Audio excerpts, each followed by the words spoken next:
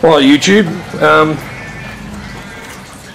since I'm not near me block, I can't do a solo video.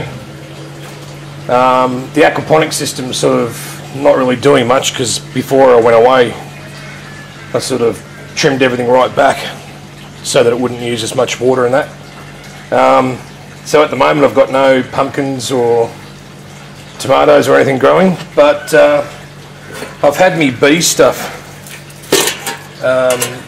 Some of you have probably heard of the Flow Hive. I was an original backer for the Flow Hive when it was first introduced, and I got around to getting myself a smoker, and I've got the bee veil and the suit and gloves and hive tool and a couple of the Flow Hives, but I haven't got the base or any other supers or frames or anything like that yet, so I'll get that eventually when I can afford it. But I thought I'd just have a bit of a play around with this smoker. Now I've already got it going once, just about 20 minutes ago, and then I thought I should make a video about this. So I mean, there's heaps of videos on YouTube, just have a look around, you'll see tons of them, but I just thought I'd have a bit of a play. I've just got some leaves and stuff literally off the garden out the front, and it's mostly gum leaves and a few other little bits and pieces, bits of grass and stuff. So I'm just going to have a second go at lighting this smoker. From what I've seen on YouTube, people put bits of newspaper and stuff and then light that up and then chuck everything else on it. A lot of people tend to use pine needles, but being where we are, there are no pine trees, so it's just whatever I can get, I suppose. So we're just going to try these gum leaves. Now, before when I did it, I made sure I got all the big sticks and stuff out, but I just grabbed a handful of leaves, stuffed it in fairly loosely,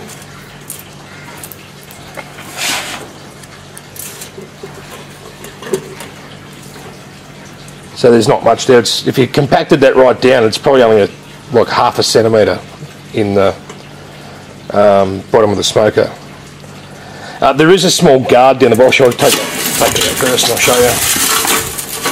There's this little plate with some feet on it to lift the leaves and paper, whatever you want to use, up off the bottom of the smoker.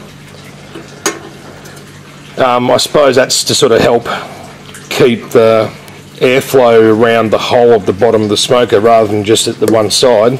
But I suppose it's also to help keep the base a bit cooler so that you don't burn the crap out of whatever you stick this on once you get it started.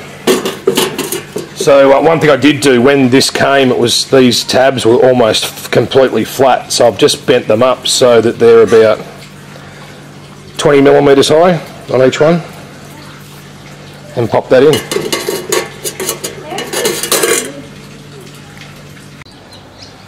So once you put that plate in, it's just a matter of grabbing a handful of leaves and pine bark, whatever, pine needles.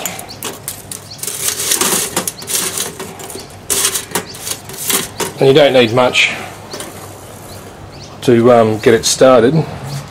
So I just use one of these gas barbecue candle lighter, whatever things, and just get down the bottom there and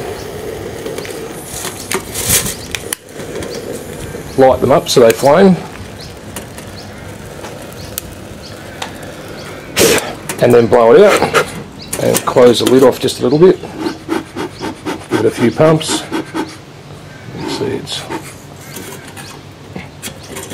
And once you've got a fair bit of that smouldering, it's just a matter of putting more leaves in.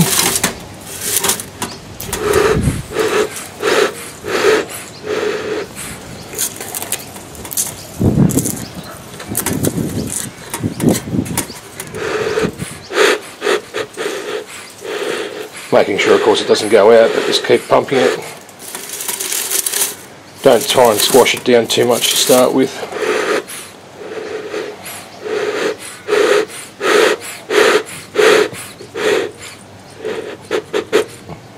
get it smouldering, and then just keep adding some more leaves, pushing down slightly, not too much pressure, otherwise you just squash down the leaves and stuff, and it'll end up smothering it and putting it out. So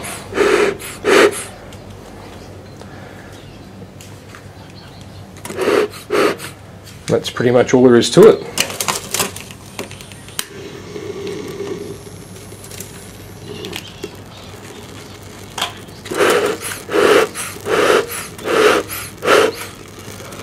Just, yeah, you don't want flames or anything, you just want it to smoulder. Chuck the lid on it.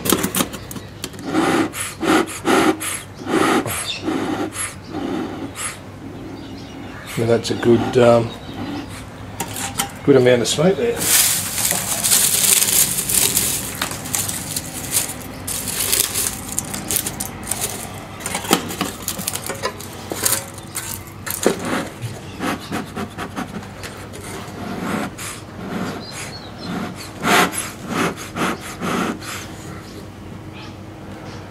And there you have it.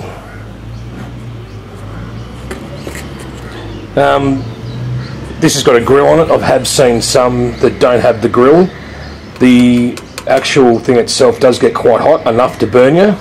So if you can find ones with these grills, plus it's got a hook on it, so you can hook it onto your bee box or frame or a fence or whatever else to hold it while you're not using it. The base doesn't get that bad, you can hold your hand on it, not going to burn you, but you still need to be careful. And then just give it a bit of a pump every now and then just to keep it smoking. And that's pretty much all there is to it.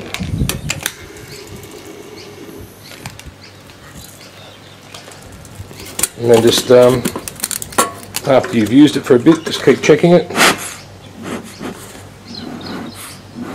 to make sure it has still got leaves and things in it. And there you go. Heaps of smoke. And it's cool. Yeah, there's no heat in that at all. And then once you have used it and used it on your bees and all the rest of it, I just flip it open and tip it out onto the ground and stomp it out. Probably better to have like a watering can or something like that to tip it out rather than put water in this, because I think if you put water inside this it'd just stain it, and eventually, even if it does say it's stainless, it may rust. So there you go. Hope that was helpful to some people out there, and it'll give you a bit of a clue as to the type of videos that'll come up in the future, maybe next year. Alright YouTube, hope you enjoyed that, and catch you next time. Happy beekeeping.